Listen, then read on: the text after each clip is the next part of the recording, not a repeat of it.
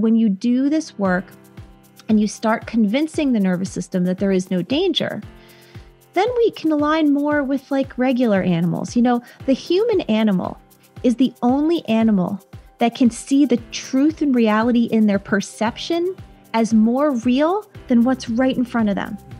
So if you take a herd of zebra, okay, and a predator is introduced, the whole herd will go wild, right? They'll start bumping into each other, and they'll try to run and all this stuff, and you'll see them all getting signals from each other.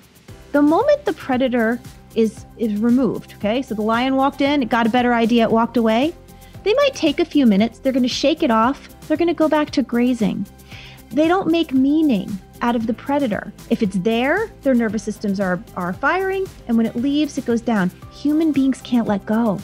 We need to do the work in order to let go, or else the reality here in our minds becomes realer than what's going on right in front of us, and we become the victims of confirmation bias. We can't convince ourselves heartily enough that we're okay because our nervous system is in sustained fight or flight, and this is what the work does. Hey, Better Together fans. Hey, Heal Squad. It's Mr. Maria Menounos. Kevin Undergaro subbing in for my beautiful wife, Maria, bringing you part 2 of our incredible interview with Nicole Sachs. And so for anyone out there that is suffering from any kind of chronic physical condition, be it migraine, heartburn, rashes, but to other extremes could be cancer, back problems, you name it. Nicole really gets the root of it and how much our emotions factor into this, and then what you can do, of course, to resolve it. If you have not seen part 1 or heard part 1, I encourage you to do so. But that being said, let's listen or watch part 2 of our interview with Nicole Sachs. I mean, it's like I know with Kelsey's stomach, and Kelsey, can we talk about your stomach? Yeah, of course. Tell her a little bit about. You guys maybe talked a little bit about it already. A little bit, yeah. I mean, I think it's so crazy, like all these things you're saying, Nicole, and you and I chatted, and I'm like, yep. And I actually had I literally wrote it down because I had an acupuncturist tell me, he was like, exactly what you said about experiencing rage and like suppressed rage. And when he put the needles in my stomach, I felt like my stomach was on fire. And he literally said to me, he was like, that's suppressed rage. And I was like, I'm not a rageful person. I'm not an angry person. Exactly. Holy shit, though. And then it's like you start to really think about it. And I've just now recently, after starting to listen to you, I've started to journal. I need to more. But anyways, I mean, the stomach thing is, I've had stomach issues my whole life. And in the last, I would say, 3 to 4 years, they've gotten significantly worse. And now it's just manifested to where it's like a 24/7 football in my gut. And yeah. So here's what I want to say to you, Kelsey, about your stomach. Your stomach pain is her back pain, and her back pain is his migraines, and his migraines are her fibromyalgia. It doesn't matter how it is expressed through your body. The reason that you have stomach problems is because it's something your brain is easily conditioned to. You've had stomach problems your whole life, and because the mind-body system seeks the path of least resistance, probably the reason I got back pain is I do have a normal abnormality. My spine certainly doesn't look like a spine in a kid's health class, at all. And so usually it's a bit of a path of least resistance. And I have thousands of stories about people who are like, I had pelvic pain. My grandmother had such horrible pelvic pain. She killed herself. And then all one day I'm 21 years old and I get pelvic pain. These things are happening way too often to be coincidences.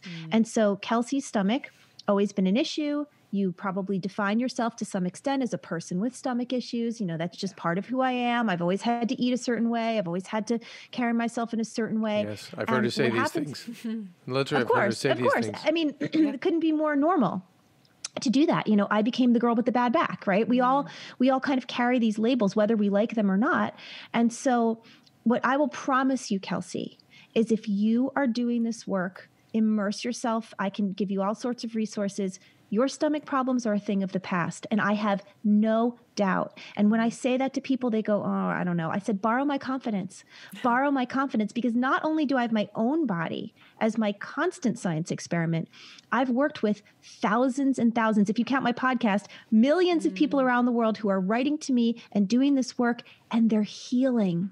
It's incredible, because all the stomach is a space that shuts down during fight or flight. You know, if anyone knows anything about neuroscience, when your when your nervous system perceives you as danger, one of the first things that happens is your respiration and your circulation become more able to function, because you might need to run or you might need to fight for your life. And one of the first things that shuts down is digestion. The last thing you need to do when you're fighting the woolly mammoth is need to go to the bathroom or need to be hungry. You know, everything just slows down, and it causes tremendous problems. And so to understand that just on a very basic physical level is sometimes really helpful in people cultivating the belief that they need in order to open the door. The belief opens the door. The belief and the willingness open the door to the possibility of doing the work, which was my whole story. And then patience and kindness for yourself, which is like, you know, it's okay. Right. It's okay. It's been a long road. Yeah. Well, and it's so interesting because you're 100% right. And I think when I think about the fight or flight thing, the last 4 years, especially like the last 2, were like crazy fight or flight for me in my workplace. And that's when they got like significantly worse. Stomach. Yeah. And so Nicole, do you advise people who work in, let's say, or in toxic families or toxic work environments, is there anything to do beyond the journaling that you would advise? It's a great question. So one of the questions I got the most when I used to sit on the Sarno panel, because the way we would do it is 4 of us would come up on the stage with Dr. Sarno. We would tell our personal stories, and then the audience, which was always like a lecture hall of a few hundred people, they would run a mic and they would ask us questions. So the Q&A part was long. It was about 2 hours. And I used to get the same question over and over and over again, which was, I hate my job. I know my boss is toxic. I go in there every day and I know it's causing me tremendous anger and rage, but I cannot quit it. I can't afford to quit it. I will never be able to make this money if I leave, blah, blah, blah. And Dr. Sarno would always say the same thing, and I say the same thing. You don't need to change anything in your life. You just need to know how you feel. Because the whole point of this dance between the brain and the nervous system is, if the nervous system perceives your repressed emotions, how angry you are, how much you hate the boss, how much you fantasize about killing him, how much you find yourself to be a failure because you can't bring yourself to kill him, right? Whatever you've got there. Well, you don't have a better job, or you're not the boss yourself. Or you're not, exactly, or your father was right? We always go back to, your parents were right about you all along, and I'm being a bit facetious about this because we do need to lighten it up, because God knows if we take ourselves too seriously. Or again, for the kids that I raised, your parents were wrong. Because your parents told you were a rock star and you were going to the moon, and now you're not. You don't feel you are, and so mom and dad life were is wrong. A horrible disappointment. Yeah. So whatever it is, we all have our huge bag of garbage that we're dragging with us. Sorry, you're a human being. You can't get out without it. God. So whatever that is, your brain and your nervous system perceive that bag of garbage as a greater predator than your stomach problems or your back problems or your headaches or whatever. Whoa. The only way we can ever convince the nervous system that it's wrong is to turn toward the feelings and feel them and know them and be present with the truth. Then the symptoms go away. Now, to your point, Kevin, if at that point you are a symptom-free person in alignment with yourself, knowing your rights, knowing your highest good, understanding that you've been shutting yourself down all these years, might you choose to now quit that job knowing that you know who you are? Perhaps, but it's not necessary. The point of this whole dance between the brain and the nervous system is information. Dr. Sarno used to say, my prescription is knowledge. Once people understand what's going on here and you turn toward the feelings, you feel them, you know them, and it can take a minute because we've spent, however many years repressing things. You're not going to walk out in 2 weeks. This is going to take a second, but when you do this work, and you start convincing the nervous system that there is no danger, then we can align more with like regular animals. The human animal is the only animal that can see the truth and reality in their perception as more real than what's right in front of them. So if you take a herd of zebra, okay, and a predator is introduced, the whole herd will go wild, right? They'll start bumping into each other, and they'll try to run and all this stuff, and you'll see them all getting signals from each other. The moment the predator is removed, okay, so the lion walked in, it got a better idea, it walked away, they might take a few minutes, they're going to shake it off, they're going to go back to grazing. They don't make meaning out of the predator. If it's there, their nervous systems are firing, and when it leaves, it goes down. Human beings can't let go. We need to do the work in order to let go, or else the reality here in our minds becomes realer than what's going on right in front of us, and we become the victims of confirmation bias. We can't convince ourselves heartily enough that we're okay because our nervous system is in sustained fight or flight, and this is what the work does. It brings you from fight or flight to rest and repair. You get conscious of the unconscious anger and rage. Like Kelsey said, I'm not an angry person. I promise you, you're really pissed off about a ton of shit, and it's okay. And it flies in the face of your self-definition. That's okay. This is where the compassion comes in. You're bigger than this. We're bigger than this moment, and there's so much going on that we don't know. And when you learn it, the symptoms go away. But I will say that the pain or the fatigue or the autoimmune, whatever brings you here, is the biggest, littlest part. It knocks on the door of this process. But as you kind of quoted me at the beginning, it just brings you to the precipice of the truths that have been awaiting your acknowledgement. And once you start seeing them, the pain goes, but then it's like, what do I want to do with my life? What kind of partner do I want to be? What kind of parent do I want to be? What kind of contribution do I want to make to it's amazing. One of the things I said to Gabby Bernstein about my wife Maria was that she is a Ferrari going 160 with a tractor trailer of cement. You would say garbage, but garbage and cement together. And it's like if she can learn to lose that tractor trailer, oh my God, that Ferrari is just gonna sail. And some people are scared of that. Gabby does my work, by the way. She's been on my podcast. People, but believe it or not, and this is when the work gets a bit deeper, we have to look into our terror over what we might be if we let go of that garbage. What might I be if I were this Ferrari? Yeah. Would I be able to control it? Yeah. Or I won't have these crutches anymore. Maybe I don't have that story anymore. Right? Like, there's a lot of that. Yeah. And again, with awareness. And I think that's probably a few steps ahead of when you start with Nicole's program, you end up getting there. I think, okay, if you have cancer, this is amazing. If you have, like I have Hashimoto's, if you have, great. But I think for other people out there that are having the migraines or heartburn or fatigue. Yes, heartburn's a big one. Right? If you're having all these things, more than likely, they're triggers for something greater that's going to come. But if you can start doing this work now, you'll not only be relieved from them, you're really going to prevent the darker stuff that's going to come. For me, I was like you, I had IBS like when I was in my early 20s, and that just kept going. And now, and then to Hashimoto's, which is a fight or flight thing. I didn't know that the Navy SEALs, this is the number one affliction of the Navy SEAls. I didn't know. I thought like, I didn't either. Yeah, I was like, makes sense though. Right? And I was like, why do I have this? This seems like a feminine thing. Like, no, it's fight or flight. And, but I think now looking back, if I could have done the work then, and I'm fine, I'm going to do the work now, so I'm very happy to do it. But I think for other people out there that just be aware of the kind of little things you have on the horizon that you don't think are really that big a deal, but it's there's even if it's not getting your period, I keep going back to it because that blows me away. I have a lot of friends who like for years haven't had their period, like in their 20s, and I'm like, what? A ton. Me being one of them. And then I talk to 1,000,001 other people and they're like, oh yeah, years. Like, it's crazy. Amazing. And one of the things I want to say about the human body is that, there's that cliche, we only understand 6% of our brain. I don't know what we're up to in 2021. Maybe we've gotten to 9 or 10. I don't know. But we don't understand. Nobody. The best scientists at Harvard and Mayo and wherever you want to go that you think is the top tier, nobody understands the exact reason that the human body behaves as it does. And I want to bring in long COVID for a moment, because long COVID has been all over the news. It's everywhere.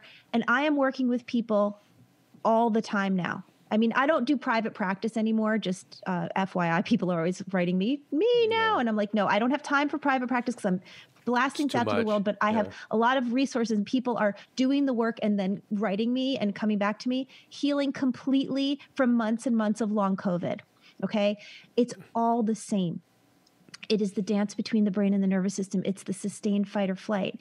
And so when you talk about, Hashimoto's or cancer or not getting your period, the human body is going to protect itself, because the brain and the nervous system see your affliction, whatever it is, as a protective mechanism against feeling this reservoir. No matter how it needs to, it will protect itself. Because if your nervous system asked your permission or your opinion before it gave you a reflex to save your life, we would be extinct as a population. I tell this story sometimes. About 20 years ago, I was in London and I was having a great day, and I was downtown. It was a really busy day. And I looked to my left, and no traffic was coming. So I just stepped out into the street. Typical New Yorker, no respect for lights or for whatever. And, by the time the double-decker bus whizzed past my nose to the point where I literally felt it this close to me, I was already back on the curb. I have no recollection how I got back there, because my nervous system, without asking my opinion, without saying, hey, you think maybe we don't want to die and jump back onto the curb, did it for me. The reflex was like lightning, and I saved my life. It saved my life. That's what's happening.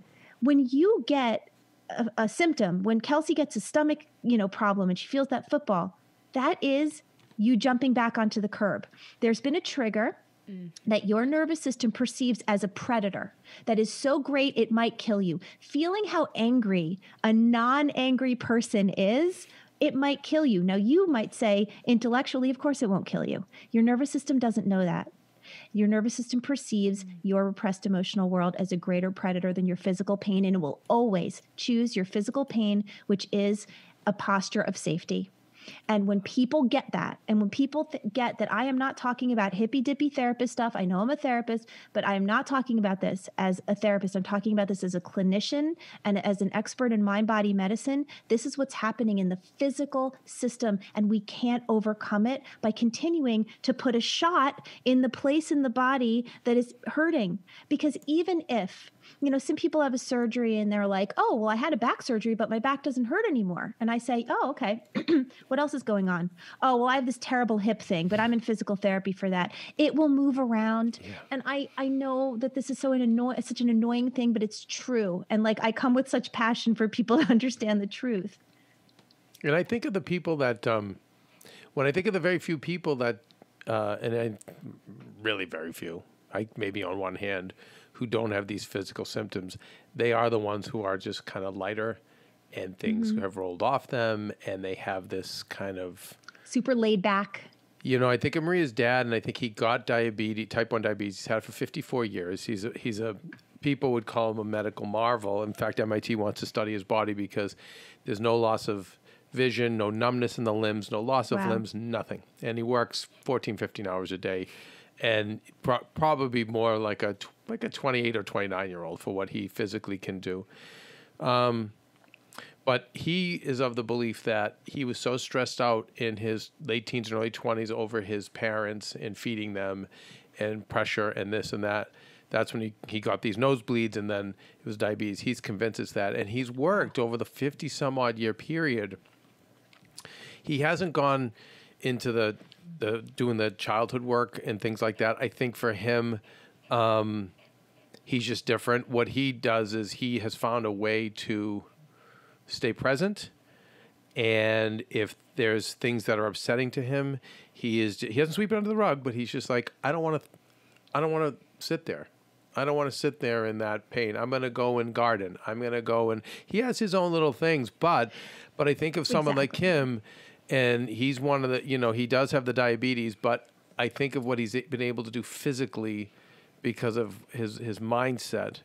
And I think most of us don't have that. So we have to open the hood and do the work. That's exactly what I was thinking as you were talking. Yes, some people are graced with that kind of one in I literally on one hand, I think I know rare, 3 people. Yes. In my whole life.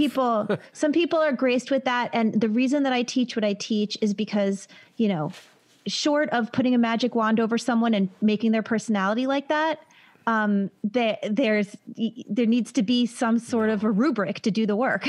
And especially today, because we are so much more plugged in. He came from a village with no running water, and so he's not going to be addicted to his phone. He does. By the way, he's on Facebook. He has his phone. He has fun with it. But man, that thing goes right on the...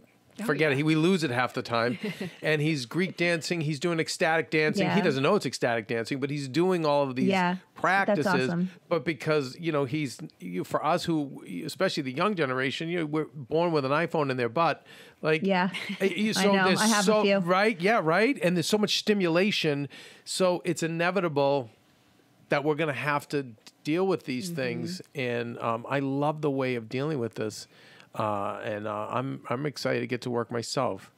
Kelsey, what were you going to say? I was going to ask Nicole. I want you to talk a little bit more about the what is it, COVID long haul, and what everyone's experienced. Because I just think that So, Nicole, is that you talking about the mental ramifications? Or you talking about people who've actually had COVID?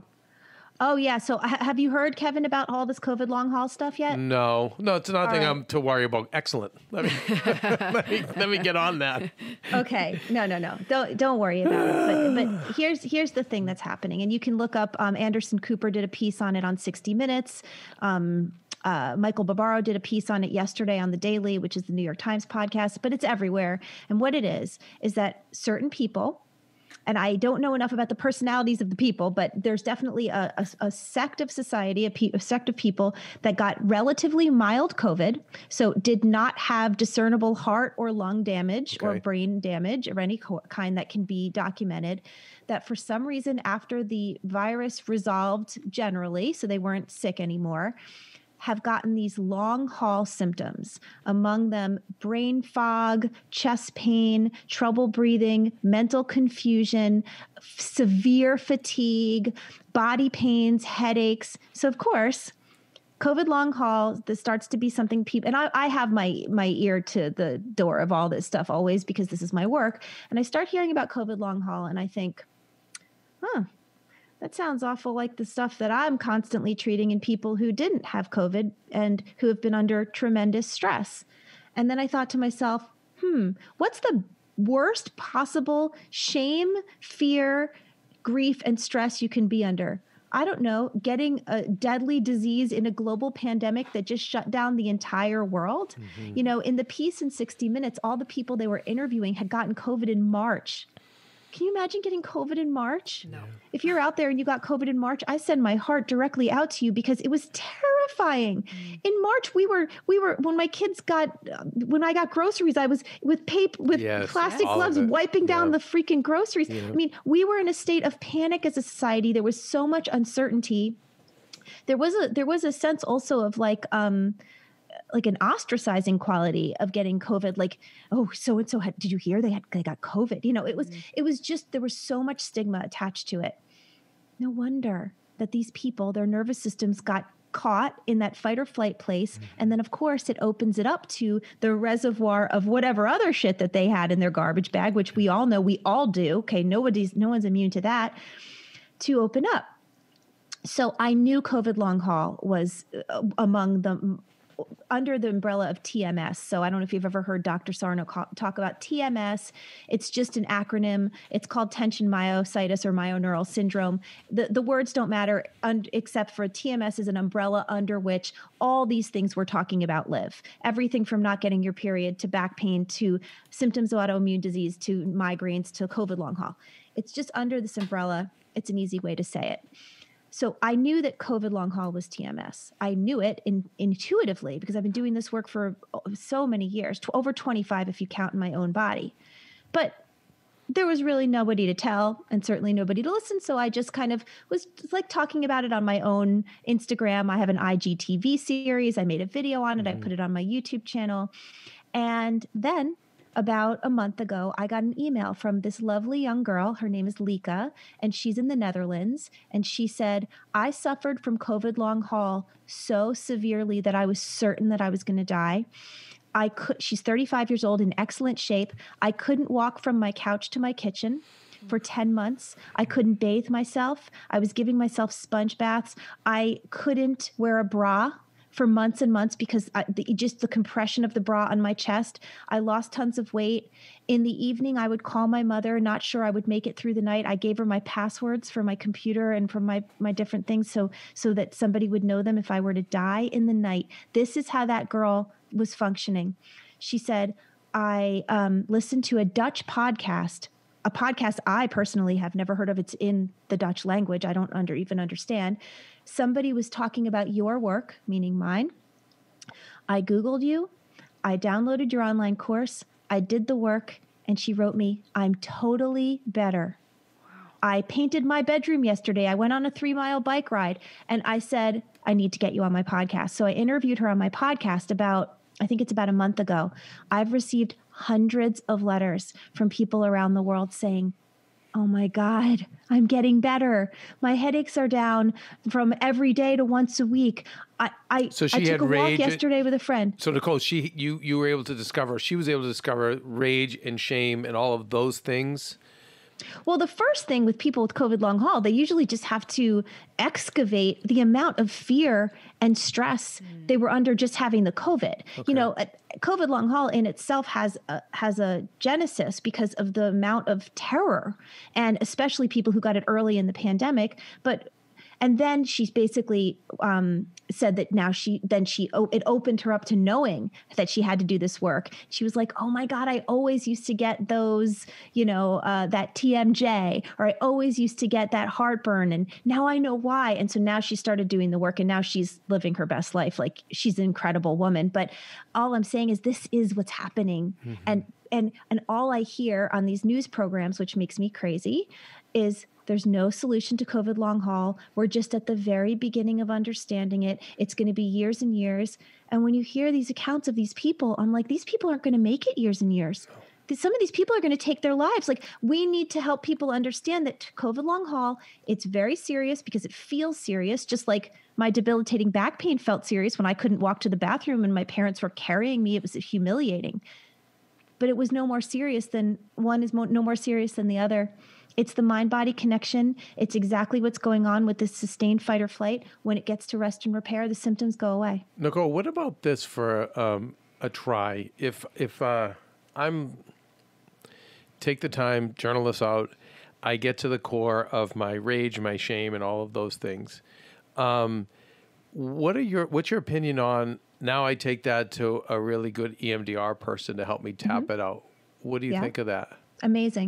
Amazing, beautiful, perfect. Okay. There's, it takes a village to keep us healthy. And I think as long as people understand that the only one that can do this work for yourself is you. So like, yes, going to therapy is fantastic. I love EMDR. I love tapping. I love holistic. I love the whole body approach. But because you're the only person living in your particular nervous system, and since it's your nervous system that's deciding that you're in danger because you're being a human and your perceptive life is more real than your actual life, only you can do this work and get the realizations and have the epiphanies and the moments of awakening. But once you start becoming more aware, yes, grab hold of it and do all the things. Even though acupuncture is a physical solution, I love acupuncture. You just can't only use acupuncture because your nervous system won't be convinced to stop jumping off the curb because of acupuncture. Right. But it can certainly be amazing as like a holistic practice. Like with Kelsey, and again, I only make the regular guy guess, but with Kelsey, it's like I said, like your stomach's on fire, and I think it's good. The acupuncture will help put the fire down for a minute or even put it out, but what's igniting that fire? Exactly. What's gonna happen next time someone lights a match? Right. And what's lighting the match? And that's where your work, I think, comes in. Yeah. Nicole, I was taught by my therapist that you really have to get to the subconscious and unconscious. It's not enough to just kind of sit 3 days a week with a standard therapist, although it's great. But are you of that belief too that you've got to get deeper? What you said is you're saying exactly what we're saying without knowing it. That's exactly what you're doing. Okay. Exactly. So if I would say I could count on my hand how many times I've been angry in my life. That's not true. I'm not an angry person, but there's so much anger in my subconscious, and I'm not comfortable with anger. Why?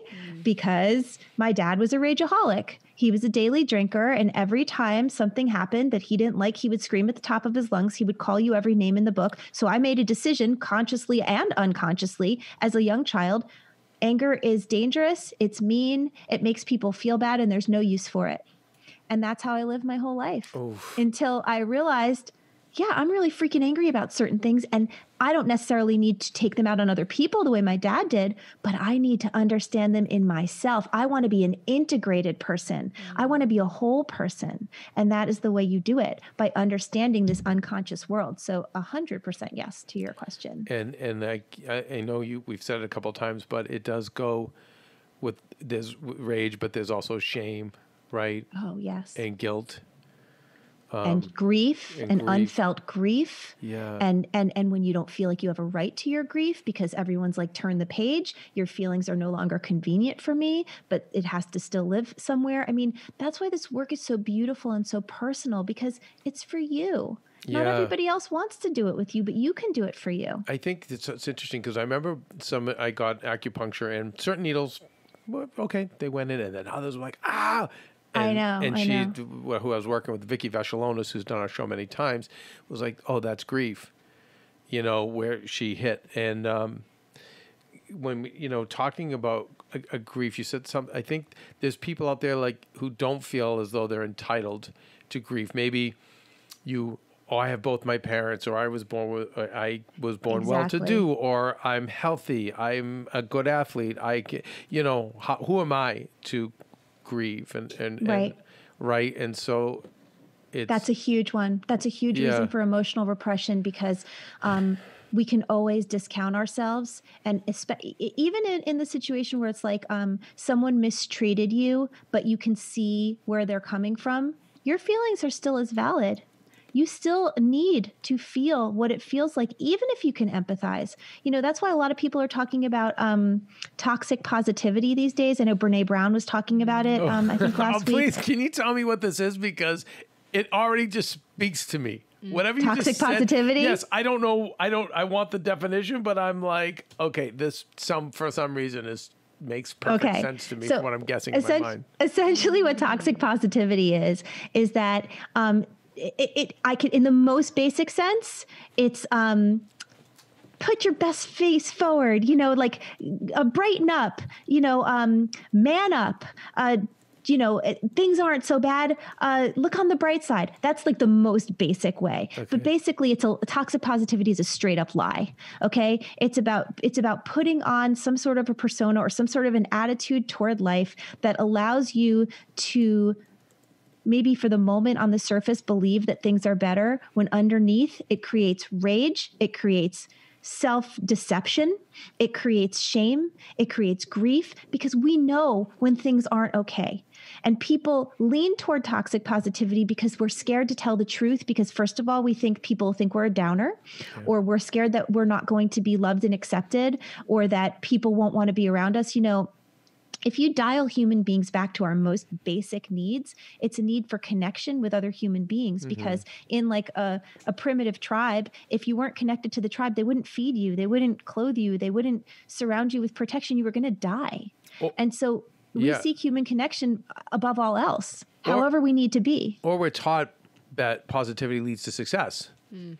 So we're taught, just at the base value, like, be positive, good things will happen. So it's like, okay, I'm smiling, I'm wearing and then you're going to die. You're going to die of the diseases that will come because you're such a liar to yourself. And here's another thing, and this is why I love Brene Brown's work, because positivity doesn't actually lead to success. Vulnerability and honesty do. You ever work with somebody and they're like some freaking person who's like, hey, everything's great. And like, you're looking around and it's so obvious not everything's great. Wouldn't you love it if someone came up to you and be like, hey, guess what? I'm suffering too. Things aren't actually really great right now. We can do it together though. We can find the path. but I'm hurting and you're hurting and I see you. Don't you, isn't that a totally different energy? Yeah. Like, don't you trust that person so much more? Like, come on, man, it's all good. It's all good is a really freaking terrible line because it's not all good. It's all whatever it is. Yeah. Sometimes when people ask, like, you good? I'm like, well, Oh my I just God. go, and I've learned to go, yeah, I'm good. Because I just don't want I had a to get friend. into the dialogue. I had a friend who, Kev, I forgot to show you this. Nicole, you'll appreciate this. He sent me a meme yesterday, and it was like someone asking another person if they were good, and the person responding was like, yeah, I'm fine. And there was like a sword going through their head. And he literally was like, this is you. And I was like, oh. It's like that dog that's sitting at the table and everything's on fire and the dog's like, fine, this is fine. Have you guys seen that meme? Yes. I'll send it to you. That one's a good one. Oh, God.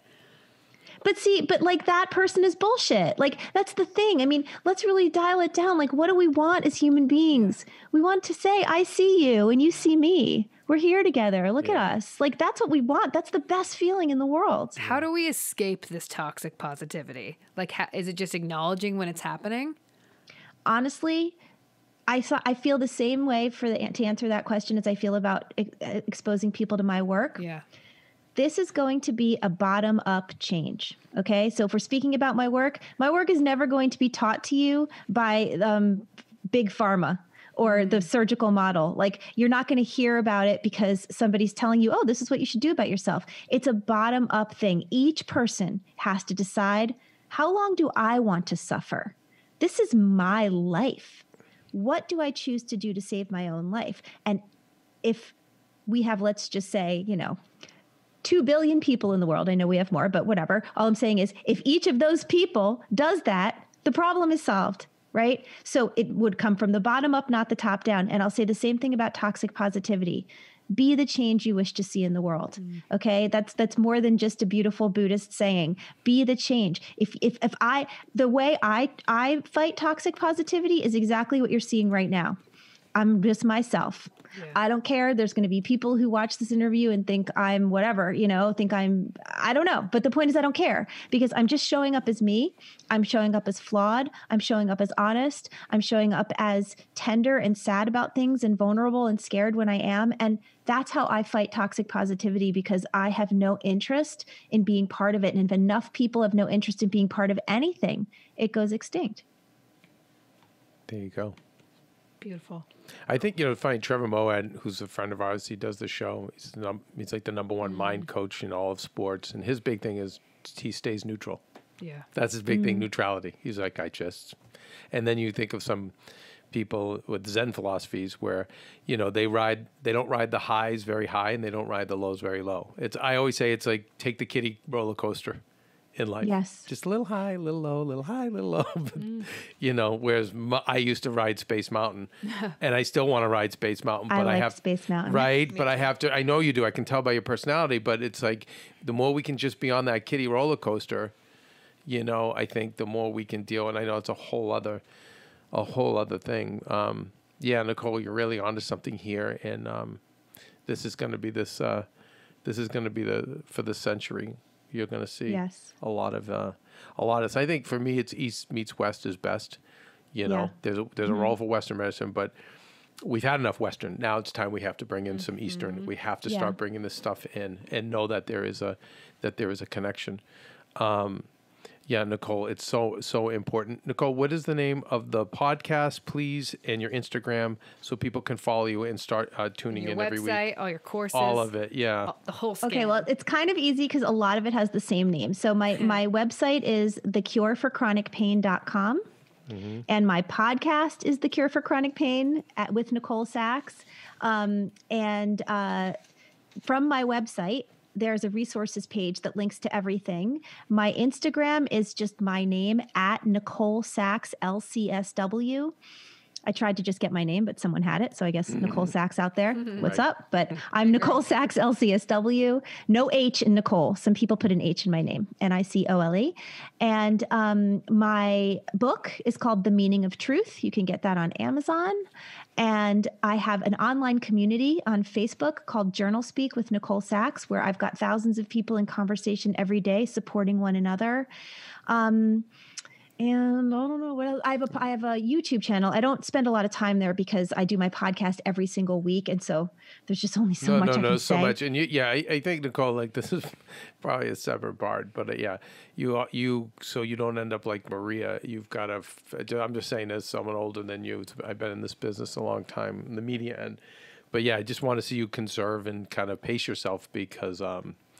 It's funny. Do you remember Audrey? I mean, from Breakfast at Tiffany's, Audrey Hepburn. But one of the things that people had said about her was she was so into giving and giving and giving and giving that's why, things ended. She died, yeah. Yes. And so, you have this message and you want to get it out there. And I know sometimes it's hard, like for Dr. Sano and for you, when being a visionary, and you can see everything so clearly, and you're like, wait, why aren't you listening? Like it's hard. So I think your journey is going to be managing that. So, you can go the long haul with this because this is really important work and what you're doing is great. And I can't wait for you to meet Maria and for us to stay in touch. And I think I've got some work to do here. I know I do. So Kevin, we all do, though. We really all do. Mm-hmm. Yeah. Mm-hmm. Yeah. I've been, for me, for males, for our, we have mostly female listeners, but we have males too. And I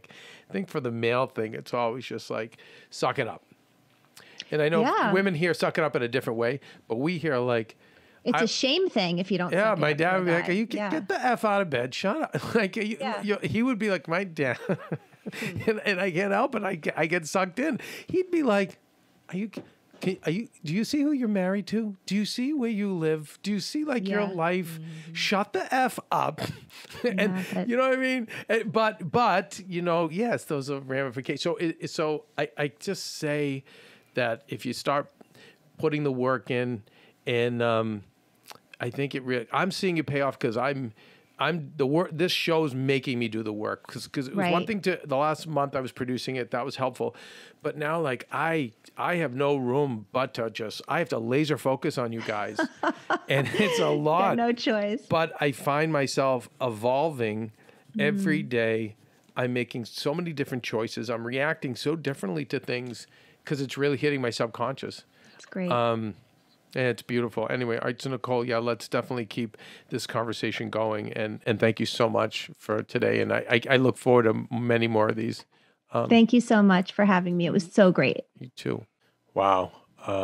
Great interview with Nicole Sachs. This is something I've believed for a long time, that our emotions do manifest. Yeah. But I never went further with it. Mm-hmm. What are the practices we can do? I know subconscious work with tapping, EMDR therapy, but I like that, she has a much more tangible plan, actionable plan, and I like it. Well, what I like about it too is I liked how much depth she went into with journaling, because I think it's an easy thing that's kind of like skated over a lot. Everyone's like, journal, and it's like, okay, how is that going to help me? So I like how much detail she went into it. And it's the idea of this journal speak is going to lead you into this place that you didn't even know was there, right? These emotions of like... And I think it's so important that you throw the thing away. Right. Because you may be writing things, I know, like, I don't want anyone to see this. I don't want to hurt anyone's feelings around me. There's a number of different reasons why, but it's just for you. Right. And to take that time.